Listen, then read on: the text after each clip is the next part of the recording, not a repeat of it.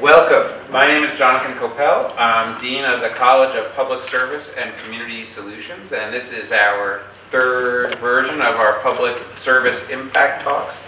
I'm really excited about these talks because one of the things they do, which we don't actually get much of a chance to offer, is an opportunity for people to hear a little bit more about what our faculty are actually doing and what their research is about and how they are serving the mission of the college, which is to address the most pressing issues in our community and figure out what are solutions to these challenges. As I've talked about in previous gatherings, we changed the name of the college. We are the college formerly known as the College of Public Programs, but we changed the name of the college to be reflective of our mission, which is to address challenges and come up with solutions. One of them is by training our students at the undergraduate, master's, and doctoral level to be engaged in public service, hence the public service part, and the solutions part is about finding answers to these challenges. The first one of these gatherings, we heard from several members of our School of Social Work faculty, and I have to apologize, I can't stick with you because we have a School of Social Work gathering across the street that I'm going to go to. But that covered a broad range of issues, talked about Dr. Carney's research on domestic violence. Dominique Gross-Sepowitz talked about her work on human trafficking, and Joanne Cacciatore talked about her work on working with families grieving the loss of a child. So a broad range of subjects, just three of the faculty members in the School of Social Work. Subsequently, we had a set of talks that were around the Super Bowl. So David Swindell in the School of Public Affairs talked about financing sports facilities and some of the dilemmas of municipalities investing in sports.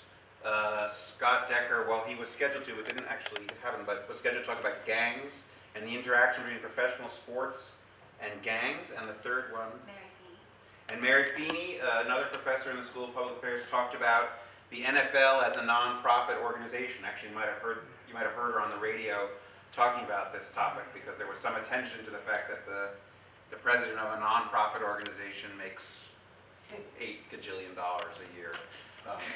44. What was it? 44. $44 million a year. So tonight we're hearing from three representatives of the School of Community Resources and Development.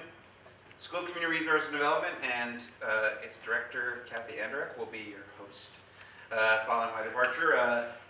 Is perhaps the most varied school in the college. It covers a broad range of subjects, including parks and recreation, nonprofit leadership and management, and tourism.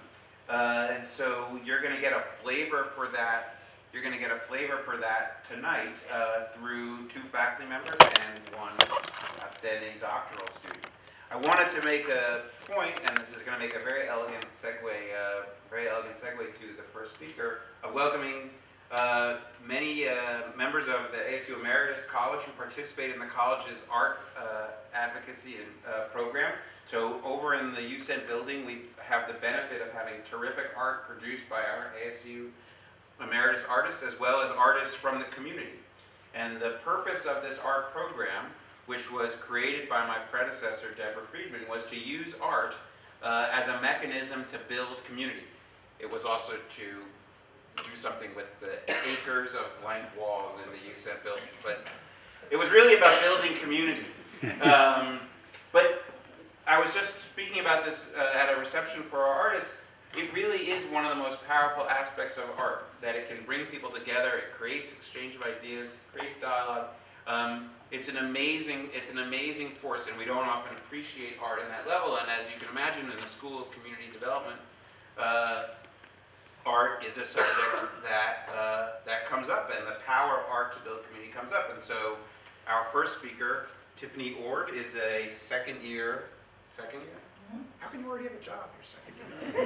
You're second year doctoral student in the program who is going to give a talk about her work on art as a community building instrument in refugee camps. And I would pretend to remember the name, but I'm going to mess it up. In the Sahrawi Sahrawi refugee camp in the that's in the Western Sahara, right? And so it's an interesting connection. We just come from talking about art building community in our college and here in Phoenix, and Tiffany's going to talk about art building community in the context of a refugee camp in Africa. So thank you so much for participating in this event. I'm extremely excited to welcome you here. I wish that more people get to see what I get to see as Dean of the College, which is the amazing work that our individual faculty members and students are doing. Unfortunately, not enough of that gets to the community. So this is a window into what we do, and very excited that you're here to share this with us. And again, I apologize that I'm going to have to step out midway through, but I'm sure you're going to have an excellent time. And after Tiffany, you're going to hear from Christine Bozinda and Dave White, two of our superstar faculty members. Christine's going to be talking about tourism and the way in which we as tourists can make a contribution to the communities we visit, and Dave's going to talk about what we do in Arizona when all the water runs out. So enjoy the evening, and I look forward to seeing you at future installments of these talks, which we expect the next one will be forthcoming in September. And I think criminology, you guys are probably on tap, so get ready. Very good. Welcome, and I'll see you at the end of the show. Bye-bye. Tiffany?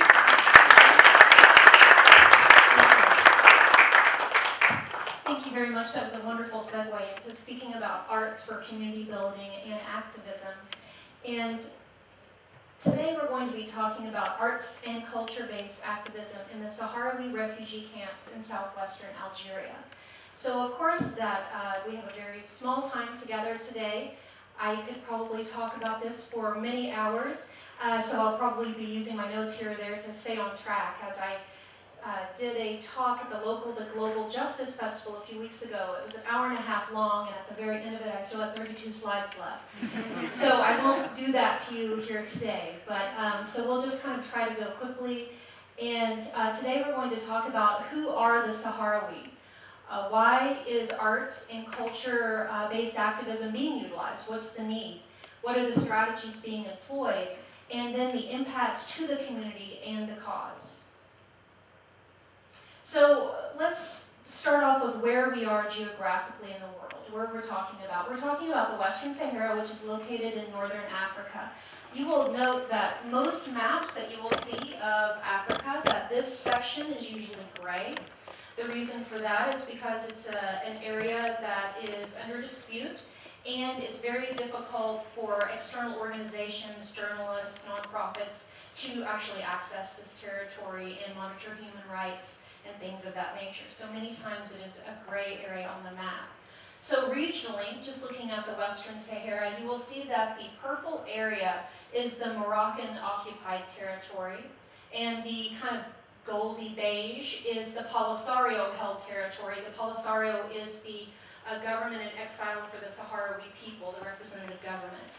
And before I get back to the map of explaining what that blue thing is in the middle that might look like a river, is just to briefly go over a little bit of the history of the conflict. Again, it's a very complex, highly contested history, and there are multiple viewpoints to be had, both on the Kingdom of Morocco's side, as well as the Polisario front, Mauritania. There are many in Spain, that was the colonizing power. So I'm not going to get into a lot of that history, but I do encourage you to very much do your own exploration and look at the history for yourself. I can provide some resources afterward.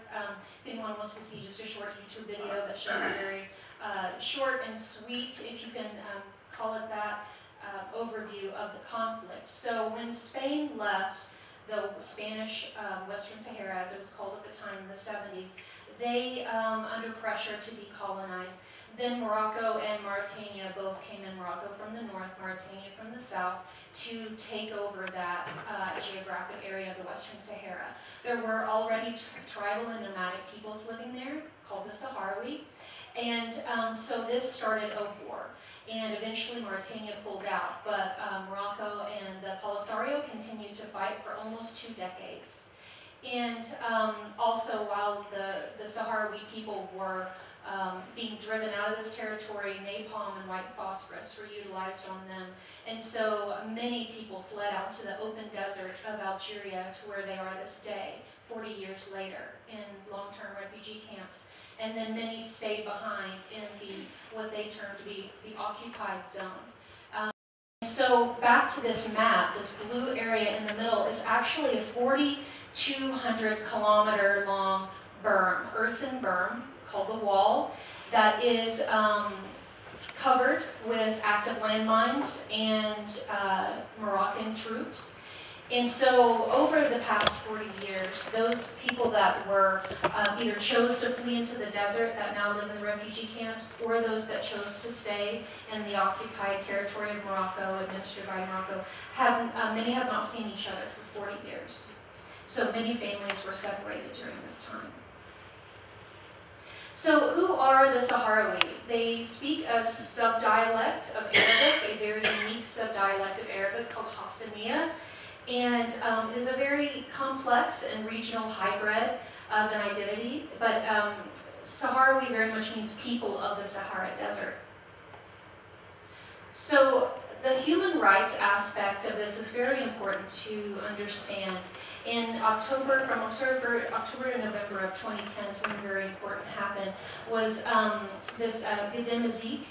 If anyone has heard of the camp that was set up by Sahrawi in the occupied zone of Morocco for about a month and a half. It was then very aggressively dismantled, and there were many people that were injured and hurt during this time. And Noam Chomsky has repeatedly said that he felt that this was the true beginning of the Arab Spring. And the human rights within the territory of the Western Sahara, again, I would encourage you to go to Human Rights Watch, Amnesty International, and the Robert F. Kennedy Center for Justice and Human Rights, as they have very full and detailed reports on the human rights situation still going on there today.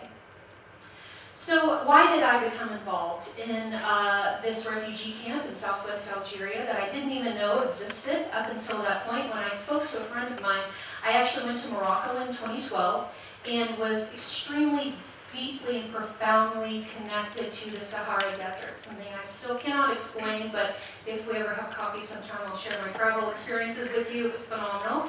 But I loved the people, I loved the place, and so later when I was telling a friend of mine about how spectacular Morocco was, she then went on an educational trip there, learned of Artifriti, and shared that information with me, and I was floored. I had no idea what was happening.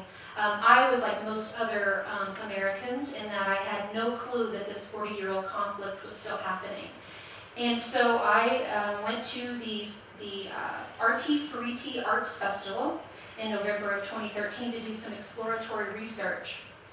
And this is a view outside of our Haima, which is a desert tent where we stayed with the host family in Camp Bouche d'Or. And as you can see, there's a lot of poverty in the refugee camps, and they don't have a lot of, they don't have running water, not much electricity, a lot of malnutrition. They rely exclusively on international aid for both food and water. And the desert conditions are very harsh. It's very cold at night, very hot in the summer, and they're exposed to extreme conditions. And so the Polisario government, after having conflict with Morocco, active conflict for almost 2 decades, there was a peace treaty signed in 1991 with the understanding that there would be a referendum that the Sahrawi people could vote for their self-determination. Were they going to stay under the administrative control of Morocco, or did they want to look at the option of having a sovereign nation or some other option? So a vote was promised by this referendum for the peace treaty in 1991. And then nothing has really ever happened with that. And again, you can do your own research for the reasons why that is still so. But to this day, there's still no vote. So the people are still fighting for their self-determination, for the right to vote. And so what the government did, they decided, with the help of international NGOs, international activists, academics, and others, to support an arts and culture-based strategy for activism instead of picking up arms or continuing to fight. And so it's a collective action against what they call the blue wall that I showed you, they call the wall of shame, that fractures Western Sahara in two, separating Sahrawi families between occupation and exile. These and their annual encounters are a tool to reclaim the rights of individuals and peoples to their land, their culture, their roots, and their freedom.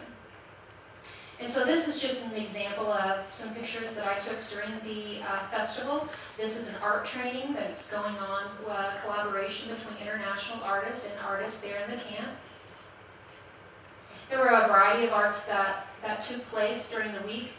Visual arts, there were painting, sculpture, many different things happened. Music. Art was also used as remembrance because over the 40 years, there have been countless that have been disappeared or detained in prisons and not heard from again, so their family members are never really sure what happened to them. And so art is also a way that the community can then work with international artists that come into the camp to do drawings of their family members as they have no pictures of them. And this is one project with a group I'm actually now affiliated with called Arts Action Group, where we went into the primary school in the refugee camp and used art to examine issues surrounding access to clean water. And we also brought some water packs that when you put the water into the water pack that it's sterilized and they're able to carry it. And there was some other water-related projects that happened. And this all came from our exposure through attending RT for ET. So also during the RT for ET festival, there are many different educational sessions. This one here highlights an international human rights lawyer that was instrumental in the East Timor case. And he states that East Timor and Western Sahara are like two drops of water, that the situation is so similar to one another. East Timor has actually realized its self-determination. Western Sahara has not gotten to that point yet. But he was there to give an overview of what he did in East Timor, tried to help build strategies, political strategies with the people there in the camps. There was also a professor from New York University that gave a lecture on self-determination movements, utilizing arts and self-determination movements. So there's a very large component of education that also works with this art activism. So this is another project that came out of RT for ET. It is called Sahara Libre Wear, which is high-end resistance fashion. And I was lucky enough to be voluntold to be a part of the fashion show, which was so humiliating. I will not show you the video, but so that there's screen printing there in the camps. The women make a lot of the designs, and it's meant to honor their traditional designs like the melfa, the traditional women's dress that they wear, but to do it more in kind of an impactful way with resistance type slogans and whatnot. You can see there a boy that he's walking on the runway during this fashion show. Another project that has come from Arts Action Group and in conjunction with Adelphi University is called Shared Roots. And it is a project to help people, being that there's no video and audio equipment there in the camps, is to help them document their oral history. Traditionally, they're very oral, nomadic, and tribal peoples, and so for the past 40 years they've been in these refugee camps. So cultural knowledge loss is extremely important to them, because the elders who live the traditional nomadic lifestyle out in the open desert, they pass their traditional ecological cultural knowledge through stories and through proverbs and through poetry to one another. Well, since that lifestyle is no longer now able to take place because the Western Sahara is fractured by not only a wall but active landmines and things of that nature, the younger people who have been living in the refugee camps for the past 40 years have absolutely no clue what it's like to live in that way. And so they feel like their traditional cultural knowledge is really being lost as the older generation passes away. So this is a project to document that oral history. There's a lot of internal and external involvement. Many of the nonprofit organizations that are part of this are Spanish, or there's one from the UK that I'm familiar with. Arts Action Group is based in New York. But there's also, so that's kind of talking about Arti Furiti, the arts festival. There's also, again, Sahrawi Wear, which is fashion. There is Sand Blast, which is a music studio. There is Fi Sahara, which is a film festival that I will be attending next week. And they have also built, and this shows, I think, the commitment to utilizing arts, is they have built an art school, a music school, and a film school there in the refugee camps to help teach young people these different tools. And that is a good point as well, is even though the ability to use art to express themselves is very much a positive, it is a strategic tool in activism. That is the reason. And then there are other forms of art in the camp, ceramics, theater, and things of that nature. So again, I will be going to the Fi Sahara Film Festival next week in Camp Dakla, and it is termed the world's most remote film festival. So I am extremely excited and intrigued to be able to go and do that, and I hope to continue my research there and looking at how culture and arts are being used to not only build community, but for activism. So I have a privilege of standing here before you today. I have a privilege of obtaining education. I have access. And I have the ability to talk with you tonight. But this is not my story. This is the story of the Sahrawi people. And so I contacted my dear friend, translator, and very talented artist, Mohammed. And he is a calligrapher, he does poetry, he's a photographer, an amazing artist who's lived in the camps his entire life. And I asked him to take a look at my presentation and tell me what he thought about it. This goes a little bit into the community-based research that I hope to do for the remainder of my career. And this is what he had to say, and I kind of broke it up into some themes. Art for Empowerment looks at connection, shared meaning, and strengthening community. He said, art engages people on a different level. It hopes to keep the Sahrawi identity alive, communicates this message to the world and humanity. We learn from others and share with them. Through arts and culture, we have expressed our will, but it has also strengthened our community. And then looking at agency and empowerment, viewing themselves as active and not passive, he says, through music, poetry, oral history, I hope we can change our image of being simply refugees, looked at as castaways into the desert, disconnected, a passive people that things are being done to. Yes, I'm a refugee, but I'm building something, I'm creating.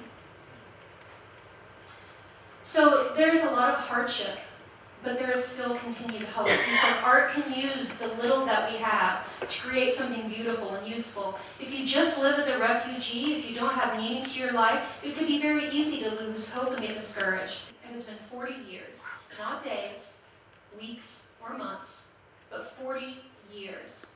It is not easy to believe that art can bring the change that you want.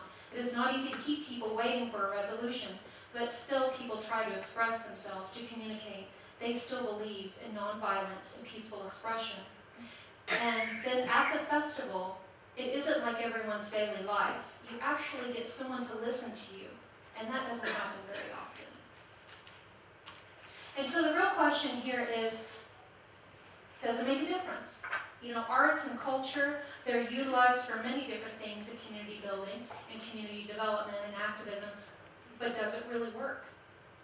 So, due to the media surrounding this event, I had the opportunity to speak with the U.S. Ambassador to the Western Sahara, representing the Polisario Front. That was a nerve-wracking phone call yesterday morning. And so I was like, hello, Ambassador? Okay. So it was a very interesting experience, but I had the opportunity to ask him as well what he thought and if there was actually an impact. And what he had to say was that people had went through armed struggle for 18 years. It's been peaceful for 24 years since 1991, but we have found that arts and culture are a more powerful tool than arms and violence. I think that is such an amazing statement. And he cited things like, I don't know if many of you are familiar with the documentary by Javier Bardem. He came to Sahara a few years ago and then created Sons of the Clouds.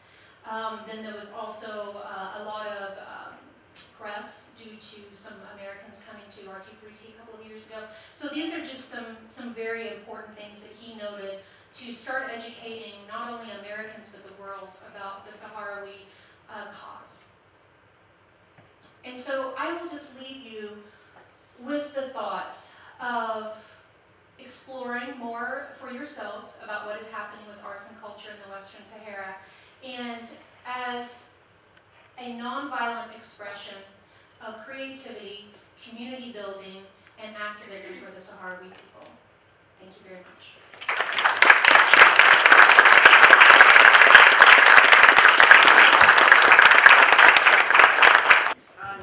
As Jonathan mentioned, I'm Tiffanie Ord. I have the great pleasure and distinction of being the director of the School of Community Resource Development, and Tiffanie is one of our many talented doctoral students. So you can see what kind, the quality of people that we have in the school just by her presentation.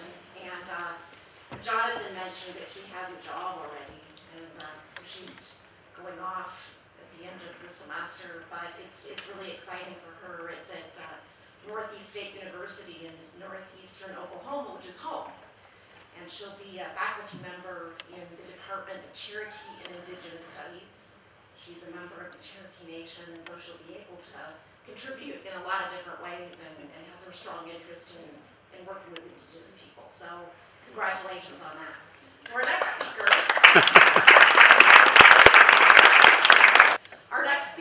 is Dr. Christine Buzinde, and Christine is an associate professor in the school. She's been with us, this is your third year, is that right? We stole, is it third? No, not yet. Not yet, okay. I can't keep track of that. We stole her from Penn State, and it was definitely our gain and their loss. Christine is a faculty member in our tourism program. She studies sustainable tourism. She looks at things like the way tourism is represented in media and culture, for example, but she does a number of other things too. So tonight, Christine is going to talk to you a little bit about how we as tourists in a community can help contribute that community as opposed to just being there kind of for our own gratification. Christine? Thank you.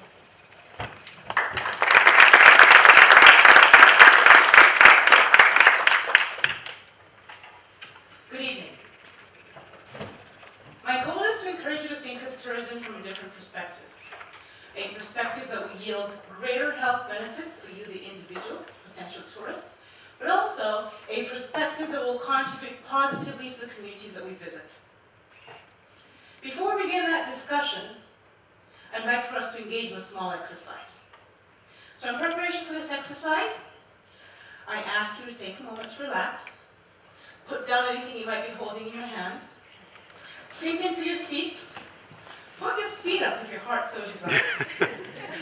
And when you're ready, go ahead and close your eyes.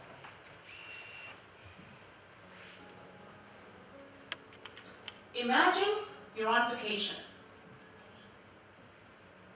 This vacation is taking place in a nation of your choice, perhaps located in Latin America, Africa, or Asia. Feel free to take anyone with you. Friends, family members, heck, even the family pet. I'd like you to take a moment to truly envision yourself within this space. Truly see yourself. Perhaps you're overlooking a mountaintop. Perhaps you're by the ocean. Perhaps you're in nature. Truly see your presence within that space. Take a moment to register the sentiments that arise for you as you contemplate being on vacation. Elation, happiness, relaxation, whatever it might be, take note of it. Now I'm going to ask you to snap a picture. Now please do not reach for the high-tech cameras on your high-tech cell phones, but rather use your mind's eye to capture this photographic essence of your presence at this destination. If you had a change of heart regarding a friend or family member you took with you, perhaps your mother-in-law or father-in-law, Photoshop them out. They'll never know. When you're ready, go ahead and let your eyes gently open. Welcome back, everyone. I trust you all went on a very fun mini vacation. If we were to look at the images that you captured during this process, we might see some of you by a poolside or an ocean front on a hammock with a daiquiri or a margarita in hand. Others might be atop a mountain overlooking a lush tropical forest after an enjoyable hike. Some of you might be admiring the intricate architecture of a local cultural heritage site. If descriptors were attached to the images that you took to encapsulate the sentiments that you were feeling, we may see words and phrases such as joy, elation, relaxation, me time, family time, escape, getaway. For you see, within modern society, we work long hours.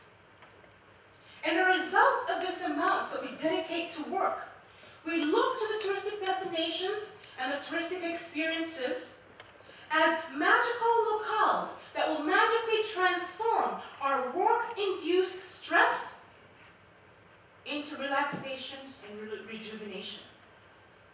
We look to these sites and we contemplate our encounter with them, and we say the only way we can actually envision ourselves within that space is through hedonistic enjoyment. The long hours we work, the short nature of vacations, the fact that we actually have to pay a pretty penny for these experiences lead us to believe that our touristic experiences, our engagements in them, is a privilege that we deserve and a right that we have earned. Now, what if I was to say to you that we should not look to them as a privilege that we deserve or a right that we have earned? They are neither a privilege that we deserve nor a right that we have earned. What a bummer, you might say. Now, if you follow the arguments I'm about to make, I'll at the very least, be able to convince you that I am not the Grinch that stole your vacation. For you see, when we adopt a philosophy where we look for touristic experiences as a privilege that we deserve and a right that we have earned, we adopt a very self-centric approach to this. We look to these touristic destinations and we say, all I want from them is ways in which they can help me engage in hedonistic enjoyment such that I can obtain the rest and relaxation I am looking for. From a philosophy of this nature, we tend to build a bubble, a fantasy of sorts. And within this fantasy, we block out the poverty that we see at these destinations. We block out the environmental degradation that we see at these destinations. We even block out the utter sadness in the eyes of the people that are serving us at the destinations we are visiting. And we convince ourselves that the plastered smiles they have on their faces are the true indication of their state of mind. We justify this by saying, well, poverty, what can I do about it? I'm on vacation. Appropriate action, ignore. Environmental degradation, it's inevitable. What can I do about it? Appropriate action, ignore. Now, some of you might have stopped listening at this point. Others might have closed their eyes and journeyed back to that happy vacation place we talked about earlier. But for those of you who are still listening, I am confident that I can convince you that if we were indeed to think of tourism and our touristic engagement in tourism as a privilege we do not deserve, and and a right we have yet to earn. That we're more likely to yield positive health benefits for us, but also positive benefits for the communities that we're visiting. For such a perspective, if we adopt such a perspective, we're more likely to not view these destinations as a dumping ground for our stress. We're less likely to view them as a dumping ground for our stress.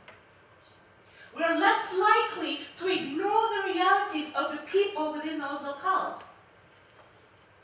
We're, on the other hand, more likely to think of self-transformation, personal growth, as a result of truly, genuinely engaging with the people at these locales.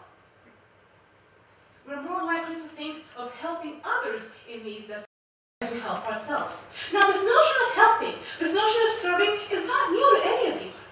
In fact, I would argue that most of you actually engage in some level of humanistic or philanthropic endeavor on a day-to-day basis within your home communities. But often what happens is as we contemplate the touristic realm, we tend to leave that altruistic sense of self at home on a staycation while we go on to our vacation. When in fact, the merging of these two selves puts us in a state of mind that allows us to better reap the health benefits that one would derive from such experiences and to better contribute positively to the communities that we are visiting. Now, you might say, is it actually possible for us to contemplate altruism and hedonism within the context of tourism? I would say yes. In fact, we have 3 examples that I'd like to share with you guys today. First, I'd like to go back to the classical era. As we think of this particular period, Roman scholars traveled, and their purpose of travel was, yes, a little bit of hedonism, but to a great extent, they were looking for edification. Edification being moral and intellectual improvement. And this wasn't just for the self. This was actually to enable them to share their acquired intellectual capabilities with society. So here's an example in which we actually see serving self and serving others taking place within a touristic encounter. Another example I'd like to share with you is that of pilgrimage tourism. Pilgrimage tourism is travel to a religious event or a religious site. The World Tourism Organization states that 160 million people engage in this particular activity. They go for moral purposes, of course. They look for a higher meaning in life, of course.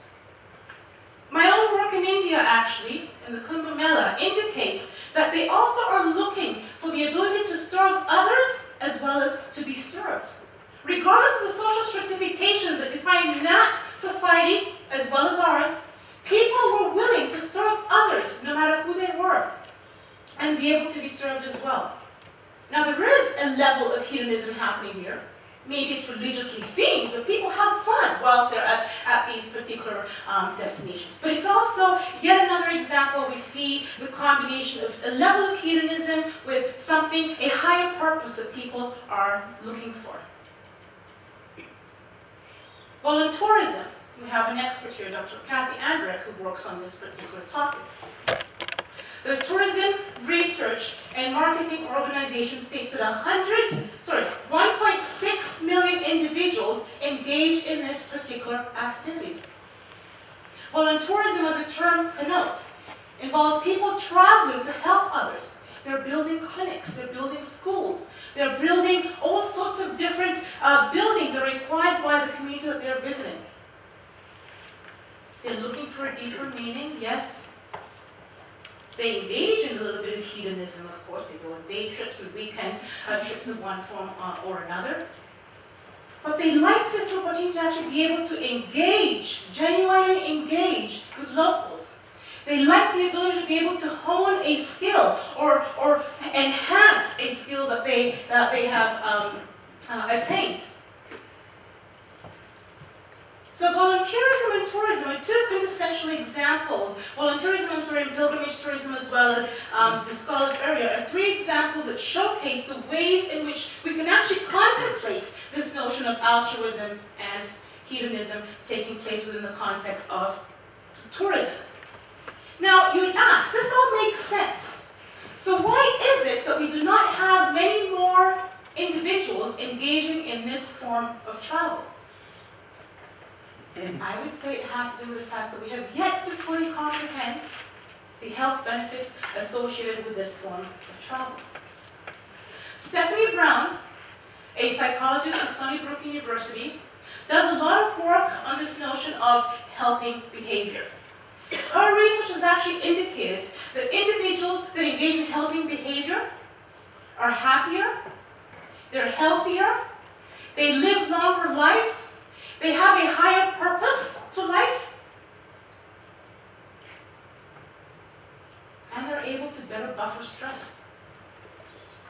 She's done some research with an elderly group of participants, and she compared those who engaged in helping behavior with those who did not engage in helping behavior. And by far, those who actually engaged in helping behavior lived longer lives. Micah Pullen at the University of Buffalo has done similar research and agrees regarding the health benefits, but says those who are most likely to reap the benefits of the health benefits articulated by Stephanie Brown are individuals that view others in a positive light. In a positive light. So if we go back to our discussion earlier of the fact that we typically tend to view our engagement in touristic activities and our view of tourism destinations from a perspective where we view our engagement as a privilege that we deserve and a right that we have earned, which is very self-centered, right? And often renders the other invisible. If we do not see the other, we do not value the other. If we do not value the other, we cannot help the other. If we cannot help the other, we are unable to reap the health benefits articulated by Stephanie Brown, and Michael Pullen. So I hope at this point you have actually gained an appreciation for the importance for us as a society to actually view our touristic engagements from a philosophy where we view our role as a privilege we do not deserve and a right we have yet to earn. For such a perspective allows us to act from a place of humility. It allows us to actually genuinely consider our engagement, our encounter with the people at the destinations that we actually visited. It enables us to not just reap the health benefits that we tend to think of by engaging in tourism, but at the same token, helping the destinations that we're visiting.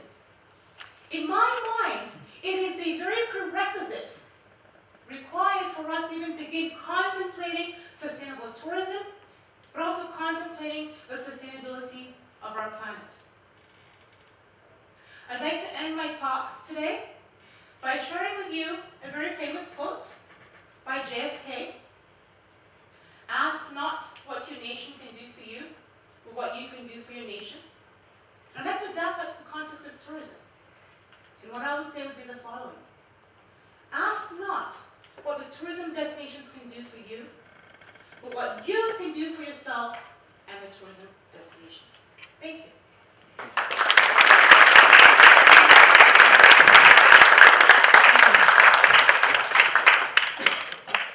Thanks, Christine. And as you probably got the impression, one of the primary areas we focus on in our school is this area of sustainable tourism.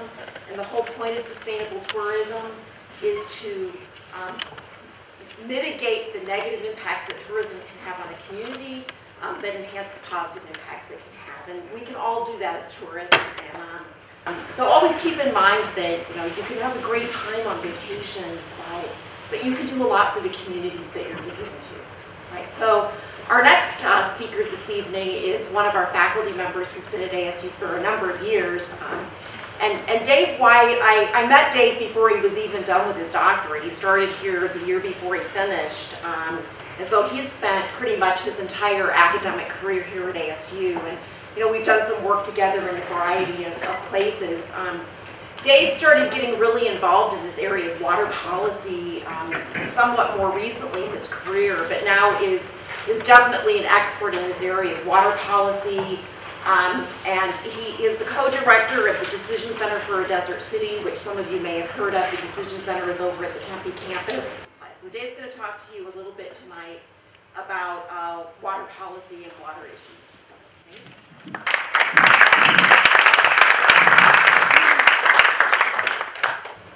Okay, before I start, I just want to say what amazing jobs my two colleagues did. Those talks were really fantastic, very passionate and inspirational, so I really appreciate that.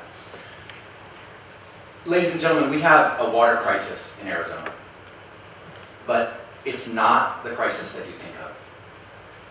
It's not a water supply crisis. We have adequate water supplies in Arizona to satisfy all of our municipal and urban demands and nearly all of our agricultural demands for decades to come. It is not a water demand crisis.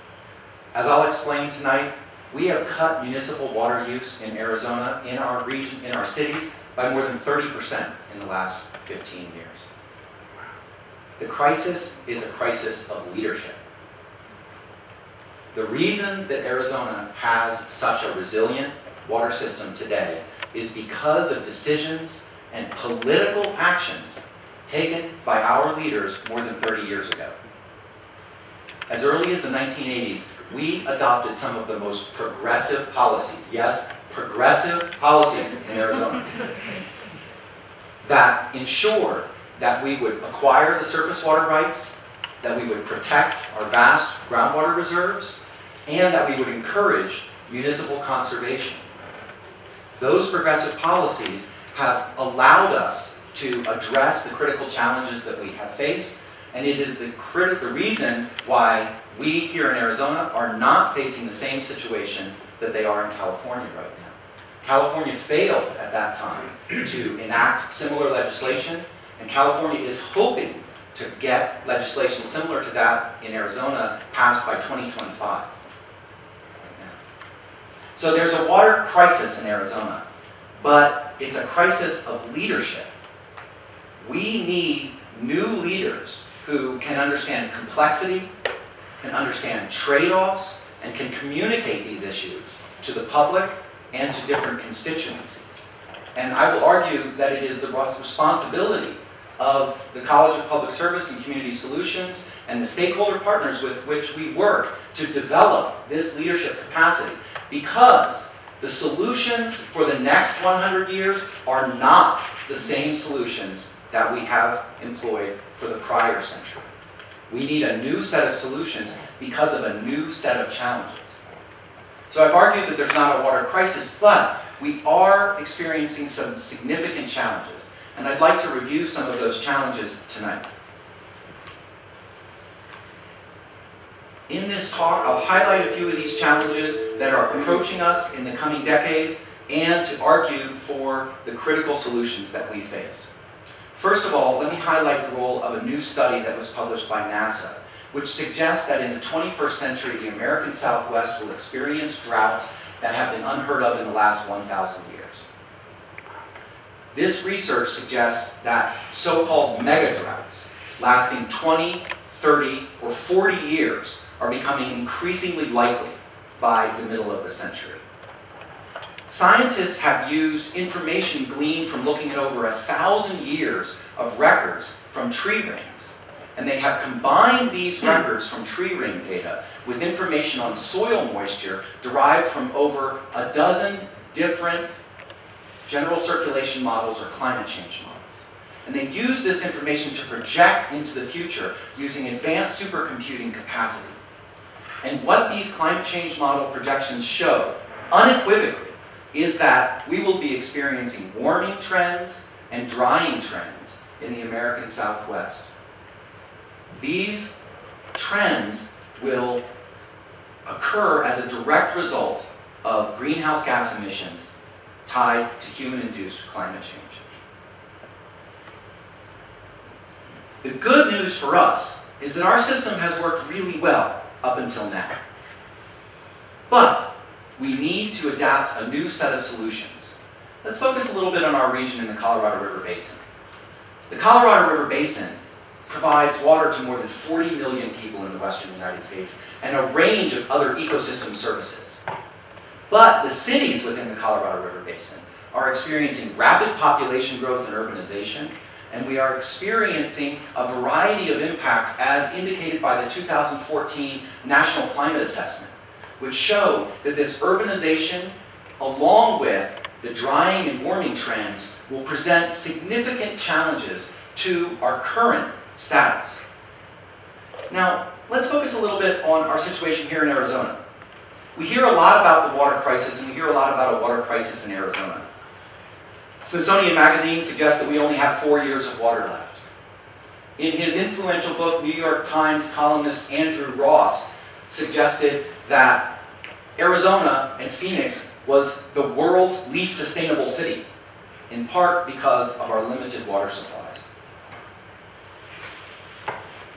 Arizona is in for serious challenges, but we have seen policies like the 1980 Groundwater Management Act, which reduced our reliance on groundwater, encouraged conservation, and protected our resources for the current generation. We built infrastructure, like the Central Arizona Project Canal. We built dams and reservoirs on the salt system, the Verde system, that allow us to store our water during high water years and deliver that water during low water years. Our residential conservation has been so successful that for the city of Phoenix, during the last 15 years, we added 400,000 new residents and delivered the total same amount of water. We're able to do this while also supporting a vibrant agricultural economy. If you eat lettuce in the winter in the United States, that's coming from Arizona. 90% of all leafy green vegetables produced in the United States between November and March are grown here in Arizona. We've supported a vibrant tourism economy with some of the world's best golf courses, the vast majority of which are watered using recycled or reclaimed effluent. In central Arizona, we recycle 90% of all wastewater and put that water to another beneficial use, many times put to multiple different beneficial uses. So we've had some successes, but we do have challenges, and those challenges will rely on new leadership and new solutions. Where will Arizona's new water leaders come from? The Arizona Republic has recently run an article that identified this crisis, suggesting that our water leaders are retiring, and there are not enough young people being trained to take their place. So we're facing this crisis of leadership. We need to develop these new leaders who can understand complex problems, understand trade-offs, and develop these new solutions. Where will they come from? Well, one place they'll come from is from Arizona State University and from the people that we work with and we train. At my group at the Decision Center for Desert City, which is part of the Global Institute of Sustainability and is a partnership between the School of Community Resources and Development, the College of Public Service and Community Solutions, and a variety, over a dozen different academic departments around ASU. We have been working to train this next generations of leaders. So I'll talk about a couple of our initiatives right now. One is using a systems dynamics model of the Central Arizona area that we've developed as part of our research center. It's called WaterSim. And what WaterSim does is it allows people to create scenarios of the future. And these scenarios take into account things like drought, climate change, population growth. It's based on the best available science that we have. And it allows us to peer into the future and anticipate the potential impacts of various different changes in our water situation and potential solutions, and to evaluate those trade-offs. Now, we're using WaterSim in a variety of different contexts, including training students such as those at ASU Prep here in downtown Phoenix. We've developed curriculum along with a group of K through 12 teachers, and we're deploying that curriculum with these young students to get them excited about civics, about governance, and about leadership. We're also using this simulation model to train Arizona State University students. So we're working with students in community resources and development, in public administration, in geography and sustainability, in disciplines across the university, and trying to teach them a key insight about this challenge. And that is, complex problems require complex solutions. There are no silver bullets to this particular problem. For instance, if we eliminate all golf courses in the valley, which is a common solution that I hear, what would that do to our tourism economy? People don't know, many of them, that almost all of that water for that golf course is reclaimed or recycled effluent, recycled wastewater. If we xeriscape the entire city of Phoenix, if we eliminate all of the lawns and beautiful trees that we value in our neighborhoods, how will that exacerbate the urban heat island effect, which can actually cause additional water use because of the need for power generation, for air conditioners? Okay. Complex trade-offs. If we eliminate agriculture as a large consumer of water, which many people advocate, how will that affect the economy and the cultural identity of the rural communities in Arizona that have been developed as farming towns? Each of these possible solutions has consequences on other parts of the system. And only by understanding this system in its full complexity can we begin to look for solutions that have co-benefits, solutions that have synergies across different areas, solutions that save water and energy, solutions that save water and produce better and more food, solutions that save water and produce better touristic experiences. These kinds of solutions are the things that we need to develop as a community. Some of the other things that we're working on, I want to give just a couple examples of the kinds of creative, innovative solutions that are being developed by ASU and our partners. Working with the city of Phoenix, we've helped them to try to understand the implications of water sharing agreements between our different cities within the region. The city of Phoenix and the city of Tucson recently announced a water sharing agreement whereby Phoenix will send some of our surface water supplies that right now are considered excess supplies. We actually have far more water rights than we can use in Phoenix now. So we're going to send some of that surface water down to Tucson. Tucson is going to take that water and recharge it into the groundwater aquifer down there. Why? Because they have a vast, extensive network of groundwater pumping wells in Tucson. We don't really have that network here. So put that surface water underground in Tucson and let them pump it back up. Makes it cheaper for them because it reduces their energy costs, and it solves a problem by using water that we don't really have a use for right now. Then Tucson trades us back the rights to their surface water in future years. Creative institutional solution that Mayor Stanton and the City of Phoenix Water Services Director, Catherine Sorensen, developed with their counterparts down in Tucson.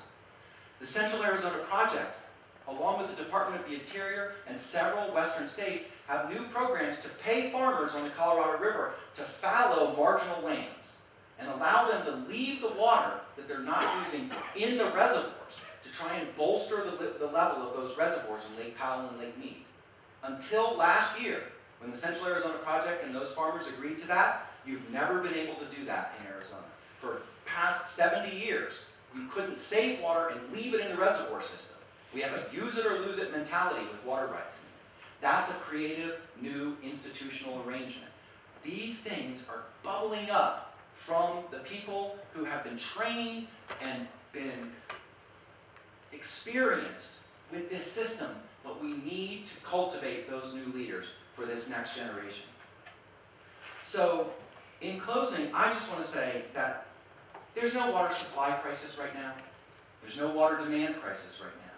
But there is a leadership crisis. And it's incumbent upon the School of Community Resources and Development, the College of Public Service and Community Solution, and all of the partners in our community to develop the capacity to solve this problem into the future. Thank you.